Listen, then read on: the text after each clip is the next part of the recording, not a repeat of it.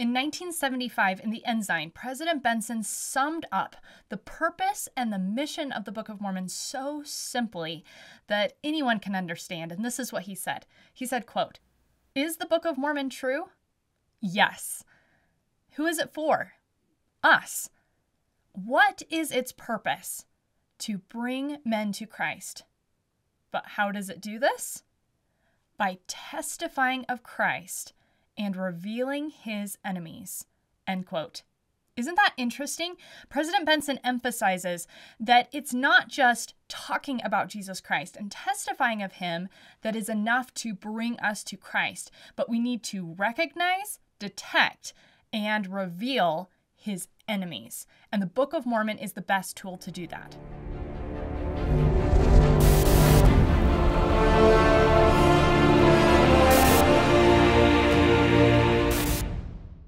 Today, meet Sherem. He's basically the first Antichrist in the Book of Mormon. And as we investigate Sherem specifically from a prophetic parallel perspective, as we look at Sherem and say, what does he parallel with in our day based on the 4-hour-day timeline and model, we are going to see astonishing correlations with apostate Christianity, with the false creeds during the Dark Ages, and the impact that those creeds still have today. So let's go ahead and let's dive in. Sherem comes among the Nephites with a very clever platform, presenting his Antichrist theories as actually completely in harmony with the scriptures. But if you were to sum up his case, it was essentially that there would be no Christ. In other words, there was a God, yes, but there would be no Son of God, no Jesus Christ with a mission and a role that is central in the gospel. That there was no current ongoing revelation, no Holy Ghost with spiritual gifts, and it was blasphemy if you claimed that you could know the future. Sherem had a heavy focus on hollow form and the rituals of the law of Moses, but he was missing the spirit of the gospel. Now, if you think about Sherem and the time period that he comes about, this is after the time period of Lehi, but it's still in those early chapters of the Book of Mormon. We're still in the midst of the founding of the Nephite nation. So if you now go to our day, to the latter-day signs of the times, and you think about those early signs of the times, of course, we're past the Reformation, we're past the colonization of America, but we're still in that founding period. What do we see? Well, we actually see the exact same beliefs or similar underlying parallel beliefs among many of those who professed to be Christians.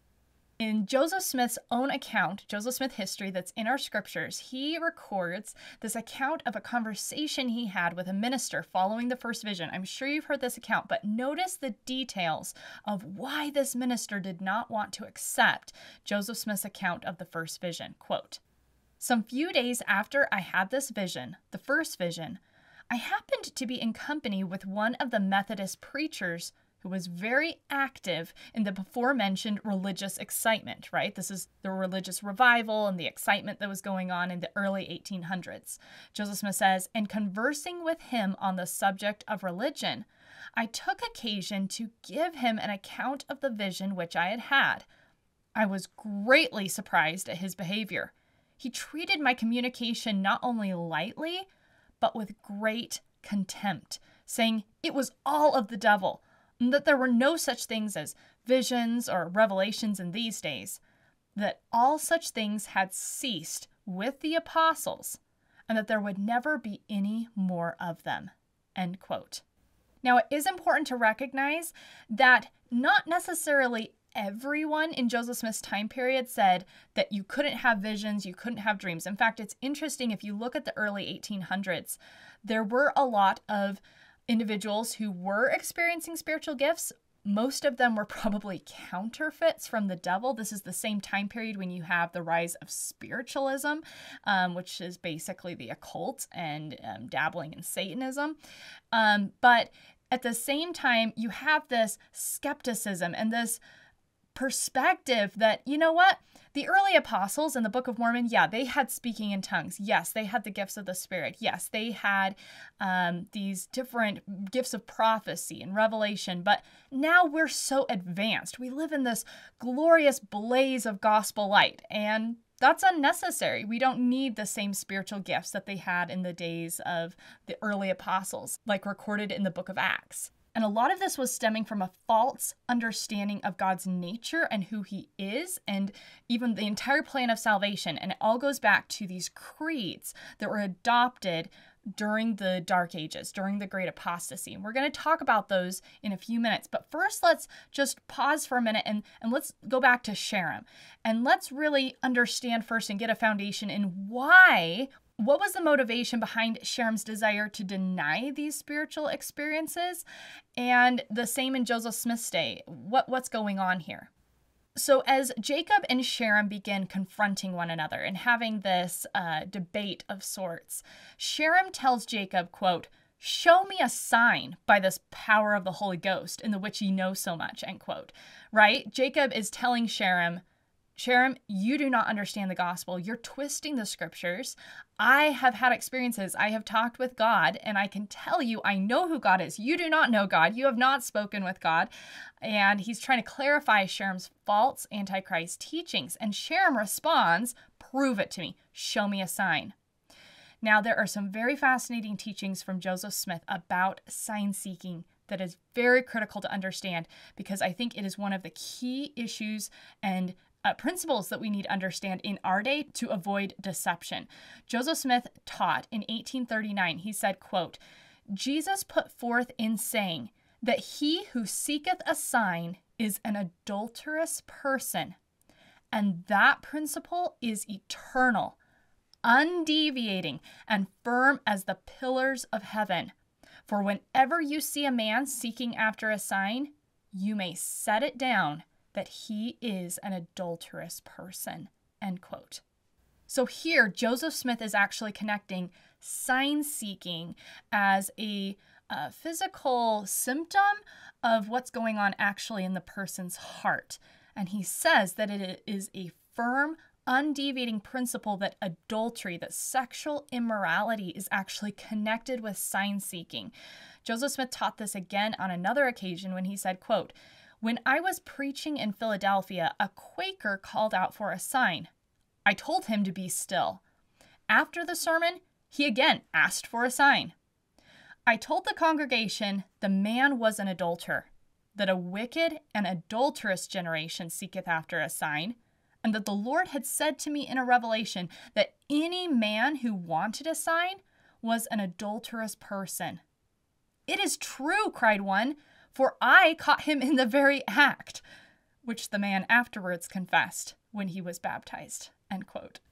There are so many reasons we could talk about to understand why sign seeking is connected with the sin of immorality, why if a person is struggling with that sin, what it's really revealing about them, and the approach that they have to the gospel, the connection they have to God, the way they see God, the way they see spiritual experiences, how that all falls out from that. But for the purpose of this lesson, you can think about that on your own time, but for the purpose of this lesson, it's important to remember that sin sets us up to be deceived. And morality is so critical. You know, in our last lesson, we talked about virtue and chastity and how really it is a critical issue in our time, and it is setting us up for deception. In the Doctrine and Covenants, section 10, the Lord says that the reason so many people are blinded, why they cannot accept the truth, why they just can't see it, they can't get it, is because, quote, "they love darkness rather than light because their deeds are evil," end quote. Nephi talks more about this himself when he says, quote, "Yea, and there shall be many which shall teach after this manner false and vain and foolish doctrines." This is our day, right? Nephi is speaking to us. And he says, "and shall be puffed up in their hearts, and shall seek deep to hide their counsels from the Lord. And their works shall be in the dark. Yea, they have all gone out of the way. They have become corrupted," end quote. So here we see this connection between false doctrine and sin. They are connected. And we see in our day that Satan knows this strategy very well. What did he do? You know, Joseph Smith comes about with the restoration of the gospel, and the same time Joseph Smith does that, all of these other thinkers and influencers show up. You have Karl Marx and Charles Darwin and Sigmund Freud and John Maynard Keynes, all of these men that presidents of the church have identified as antichrists in our day. These are documented quotes. So they come about at the same time, funny enough, as Joseph Smith. But it's fine that they show up and start teaching their false philosophies, but how is Satan going to get us? How is he going to get the covenant people to adopt those false ideologies? He does it by getting us to compromise on our standards and to sin, and it works. It is working brilliantly in our day. And as a people, as we have compromised our standards of music, dress, language, health, our morality, our deception at the same time has increased. And this is what we see with the story of Sherem. It's what we see in the teachings of the scriptures. The Lord tells Joseph Smith this in Joseph Smith history when he says, they draw near unto me with their lips, right? You can claim to be a follower of Jesus Christ. You can claim to be Christian. You can claim to be religious. You can go to church every Sunday. But the real question is, as the Lord points out, he says, they're drawing near to me with their lips, but their hearts are far from me. They teach for doctrines the commandments of men. This was Sherem's problem. He's coming on the scene and he's saying, I'm teaching the scriptures. I'm encouraging people to keep the law of Moses. I'm promoting God. And yet he is teaching philosophies and ideas that are completely the opposite of the gospel. The Lord says they have a form of godliness, but they deny the power thereof. So this is key. Remember Sherem. Sherem denied that you could know of things to come. He denied spiritual gifts. He denied the power of the Holy Ghost. And this is a pattern that we see in our day, not only in Joseph Smith's day, but also today. Elder Bednar made this comment in May 2006 in the Ensign when he said, quote, sometimes as Latter-day Saints, we talk and act as though recognizing the influence of the Holy Ghost in our lives is the rare or exceptional event. We should remember, however, that the covenant promise, this is the baptismal covenant, right, is that we may always have his Spirit to be with us, end quote. There's an excellent scene in one of the seminary videos produced by the church in the 90s and early 2000s about the story of how Wilford Woodruff comes into the church. And there is a scene where Wilford Woodruff, before he's introduced to the Book of Mormon, before he meets the missionaries, he's overhearing this debate or conversation with these ministers. And this one minister says, you know, the spiritual gifts of our day are unnecessary. We live in this glorious blaze of gospel light. The manifestations that were in the past are unnecessary today. Moses said he talked with God face to face, but you teach that God is a spirit. Why do you not preach the doctrine of baptism as Jesus Christ did? Young man, we live today in a glorious blaze of gospel light. Such doctrine is unnecessary. Excuse me. And what else is unnecessary? Though the Lord himself was baptized. Everyone seems to have their own system of spiritualizing the scriptures to make them bend to their own views. Where is the truth? Why is there so much confusion? Now, of course, that is something that, as Latter-day Saints, was shattered with Joseph Smith. Joseph Smith talks to God the Father. He talks to Jesus Christ. He talks to Moses and to all of these ancient prophets. But at the same time, we need to make sure we don't lose sight of what Elder Bednar was saying, that every single one of us is supposed to have the Holy Ghost always with us, that revelation is supposed to be a key part of our lives. And this doesn't mean warm fuzzies that just guide us subtly. The Lord wants to reveal God to us so we can actually know how to be saved. I had a very interesting experience years ago. I went to a presentation in Bluffdale, Utah, where there was a Christian who had been heavily persecuted and imprisoned in China for printing Bibles.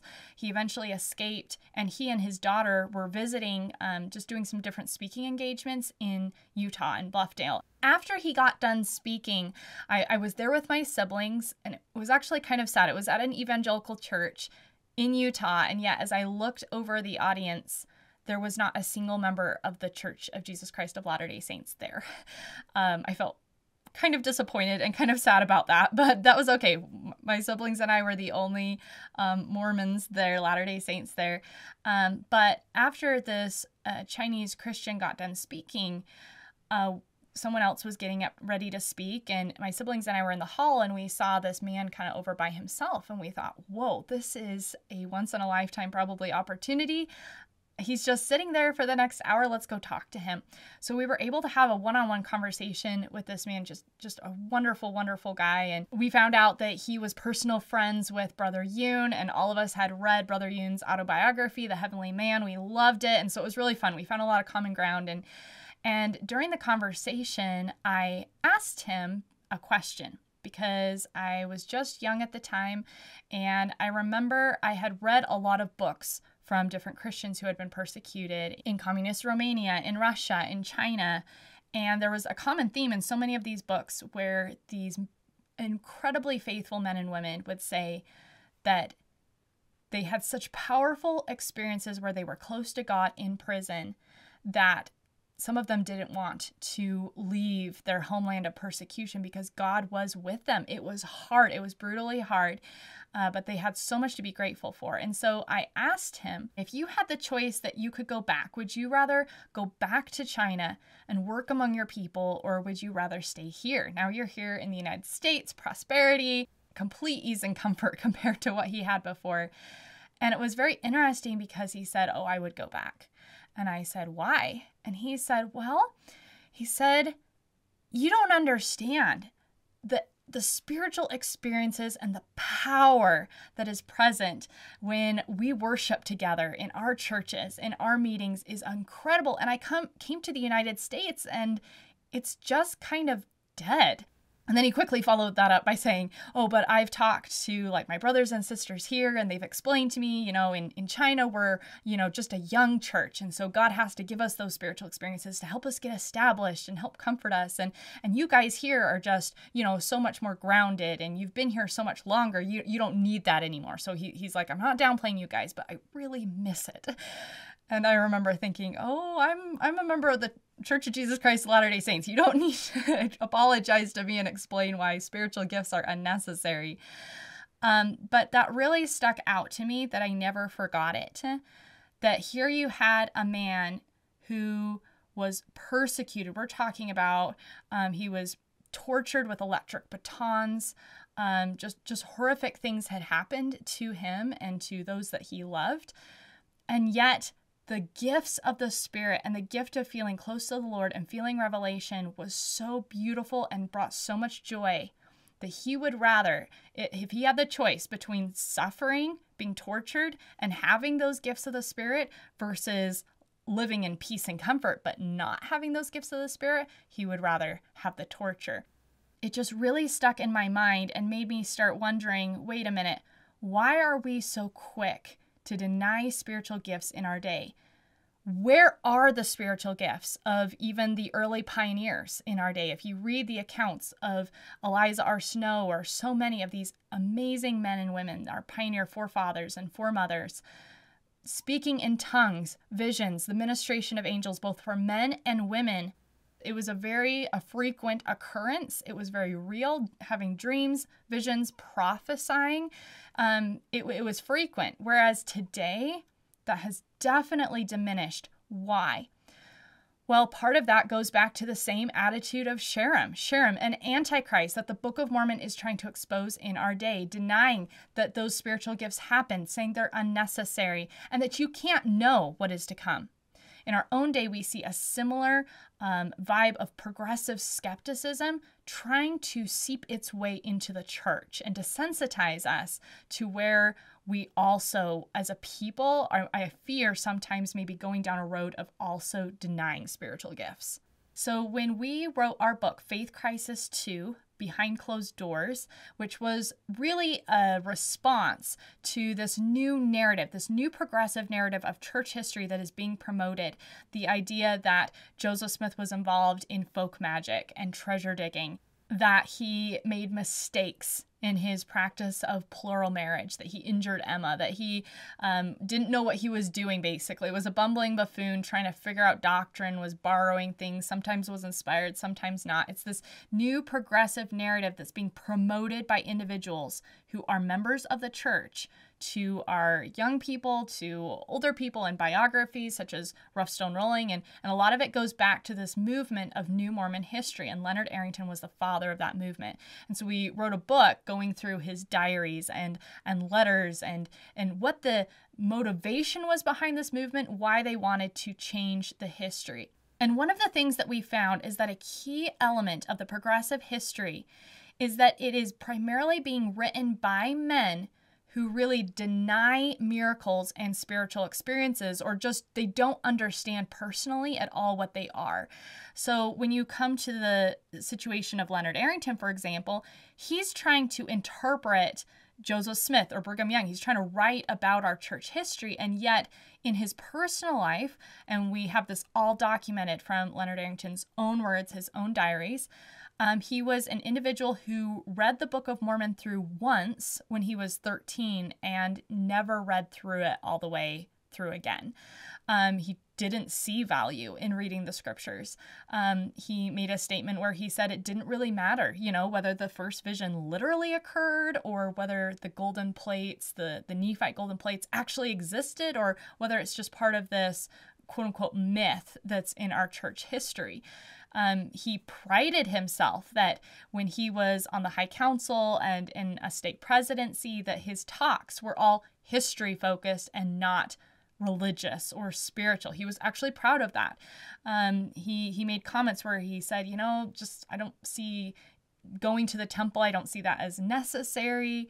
The Bible isn't really historical. Moses didn't really write the first 5 books of Moses. And when he put together his team of historians, when he was called as the church historian before his department was closed down by leaders of the church, he specifically was advised and agreed that he didn't want any Holy Ghosters on his committee or working for him. What do you mean by a Holy Ghoster? Meaning someone who believed, the Holy Ghost testifies to me of truth, and it's truth that I know without a shadow of a doubt.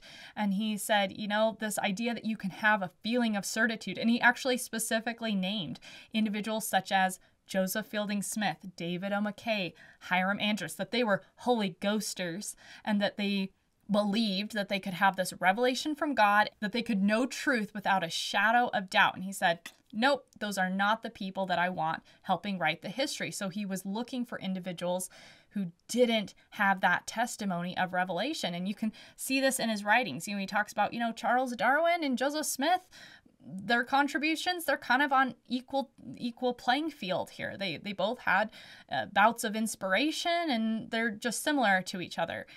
In other words, he was trying to interpret Joseph Smith without being able to understand who Joseph Smith really was. There is a story that's told by his son, James Arrington, of the first time that Leonard gave a testimony in a general conference.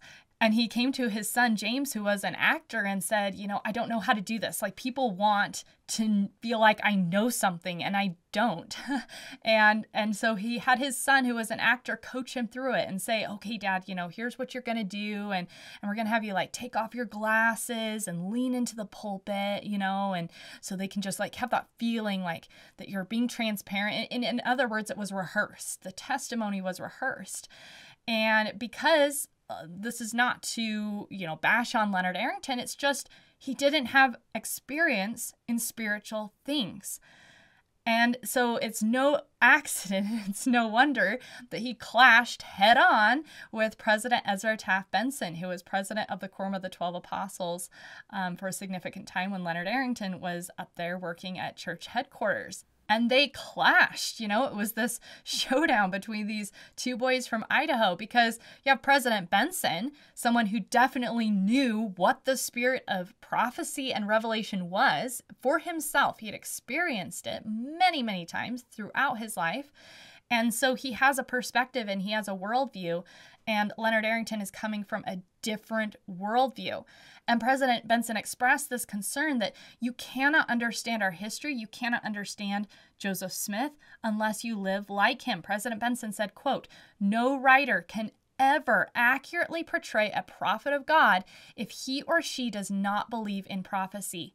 They cannot succeed in writing what they do not have in personal faith," end quote. President Benson made that comment in 1977 speaking at BYU. And during a period of actual controversy between Leonard Arrington and some of his staff, President Benson also made another comment where he said, "We must never forget that ours is a prophetic history. Our students need to understand this prophetic history. This can only be done by teachers who themselves possess the spirit of prophecy and revelation," end quote. This is probably one of the key divisions and differences between progressive church history and traditionalist church history. The one says you cannot understand God unless you're in tune with him. You have it revealed. You can't understand Joseph Smith. You can't understand what it is to be a prophet unless you have yourself experienced revelation or prophecy. And on the other hand, approaching Joseph Smith from a secular point of view, from just trying to understand him without God in the picture, from the words of President Benson and other leaders of the church, they say that's impossible. You just cannot do it. President Packer made a comment where he said, quote, "There is no such thing as an accurate or objective history of the church which ignores the Spirit. You might as well try to write the biography of Mendelssohn without hearing or mentioning this music, or write the life of Rembrandt without mentioning light or canvas or color. If someone who knew very little about music should write a biography of Mendelssohn, one who had been trained to have a feeling for music would recognize that very quickly. That reader would not be many pages into the manuscript before he would know that a most essential ingredient had been left out. If we who research, write, and teach the history of the church ignore the spiritual on the pretext that the world may not understand it, our work will not be objective.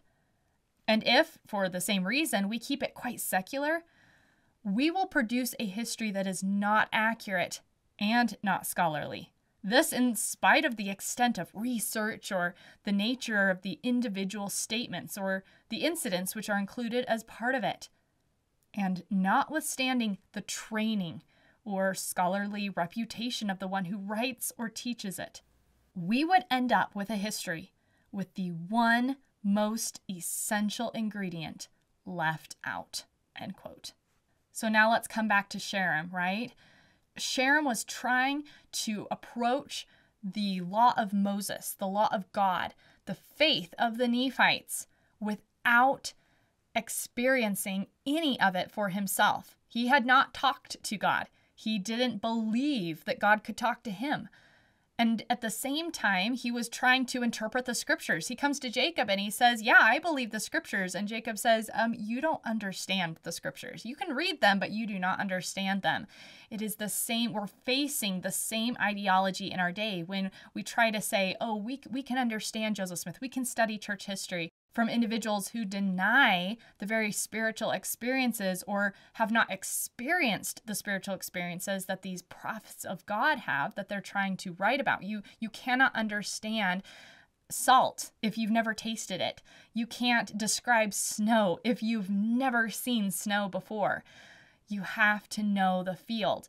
And when you come to Jacob, this is exactly why Jacob was able to contend with Sherem, and why, when so many other Nephites were being completely duped by this Antichrist, the minute Jacob heard it, he said, "No way." He wasn't fooled for an instant. Jacob says in chapter 7, verse 5, he said, quote, "Sherem had hoped to shake me from the faith, and notwithstanding the many revelations and the many things which I had seen concerning these things, for I had truly seen angels, and they had ministered unto me. And also I had heard the voice of the Lord speaking unto me in very word from time to time, wherefore I could not be shaken." End quote. Now, at the beginning of this lesson, I mentioned Jacob could see through Sherem's lies because he had personally experienced the opposite. He knew who God really was. He had spoken with Jesus Christ, as we learn in 2 Nephi 2. So it didn't matter who came along. It didn't matter how compelling Sherem was, or how flattering, or how well skilled he was in the language. Jacob could not be shaken.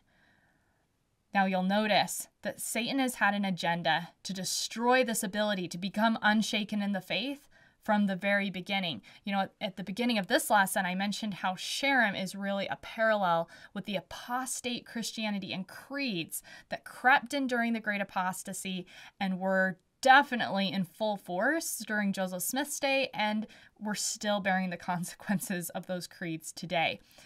John Wesley was the founder, really, of the Methodist Church. He lived before the time period of Joseph Smith, so he wasn't able to experience the restoration, but he actually wrote several times about how he could tell that Christianity had been corrupted, and he was looking for a restoration and for a return of the things that he saw in the Bible. And he made this statement specifically about gifts of the Holy Ghost and how these were attacked during the early stages of Christianity. We're talking in the early century AD period. He said, quote, "It does not appear that these extraordinary gifts of the Holy Ghost were common in the church for more than 2 or 3 centuries. We seldom hear of them after that fatal period when the Emperor Constantine called himself a Christian." Don't forget Constantine. Constantine is very key, and we're going to talk about him in a minute. From this time, they almost totally ceased. The Christians had no more of the Spirit of Christ than the other heathens. This was the real cause why the extraordinary gifts of the Holy Ghost were no longer to be found in the Christian church, because the Christians were turned heathens again and had only a dead form left. End quote.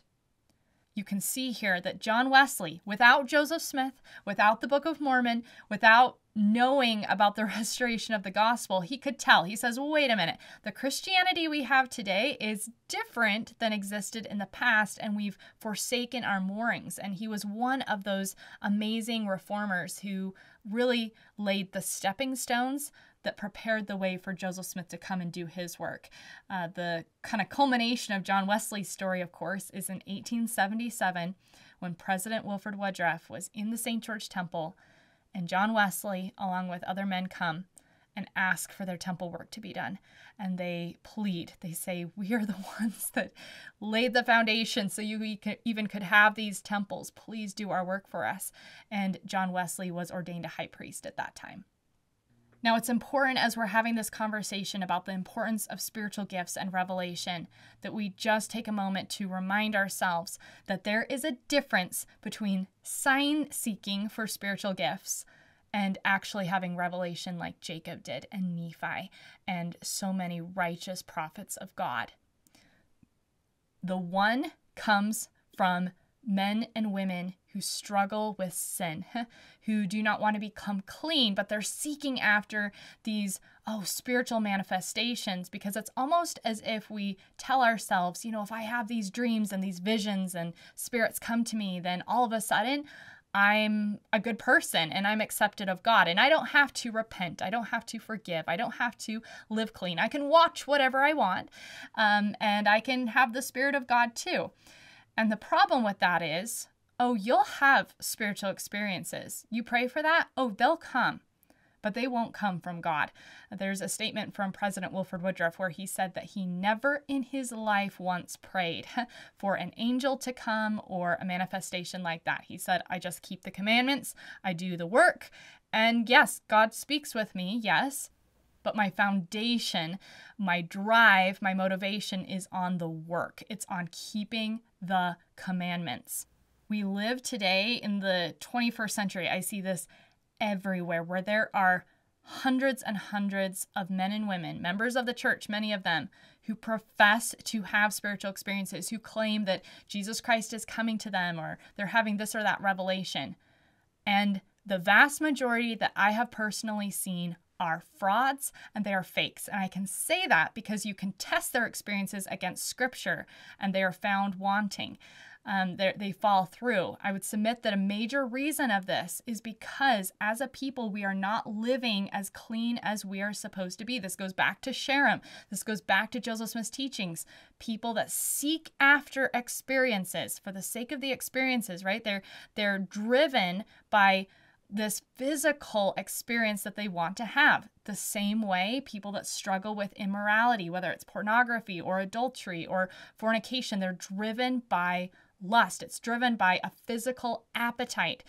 There is a side of labeling, I'm seeking to know God and I'm seeking to know the Scriptures, but it's really underneath, it's just a drive to satisfy a physical appetite. President Joseph F. Smith commented on this when he said, quote, "Show me Latter-day Saints who have to feed upon miracles, signs, and visions in order to keep them steadfast in the church. And I will show you members of the church who are not in good standing before God and who are walking in slippery paths. It is not by marvelous manifestations unto us that we shall be established in the truth. It is by humility and faithful obedience to the commandments and laws of God," end quote. Elder Brewster McConkie made a similar comment when he said, quote, "Signs flow from faith. They may incidentally have the effect of strengthening the faith of those who are already spiritually inclined, but their chief purpose is not to convert people to the truth," right? For Sherem, show me a sign. The sign converts me. The dream converts me. The vision converts me. The gift of healing or prophecy converts me. No, that is not how it works. He says their chief purpose is not to convert people to the truth, but to reward and bless those already converted. Signs are sacred grants of divine favor reserved for the faithful, and concerning which the recipients are commanded not to boast," end quote. This is really key. There's a beautiful statement from Joseph Smith where Joseph Smith taught that the gifts of the Spirit are like the food and drink for weary travelers who are traveling on the road of trying to live the gospel. The gospel is about faith, repentance, laying down your life, sacrifice. That's the gospel. And as you're continuing on that path, there are times when you need encouragement and you need comfort. And God will speak to you. He will help you understand who He is, and He will give you comfort and inspiration, prophecy, but that is not your foundation. So this is just really key because we're living in an age where there are so many people who are looking back and they're saying, I want the spiritual gifts of the early pioneers and, in the New Testament and these prophets of God, but not recognizing that you got to be very, very, very careful. I have personally in my life seen so many friends, good people, who were seeking to build Zion. They're seeking down this road.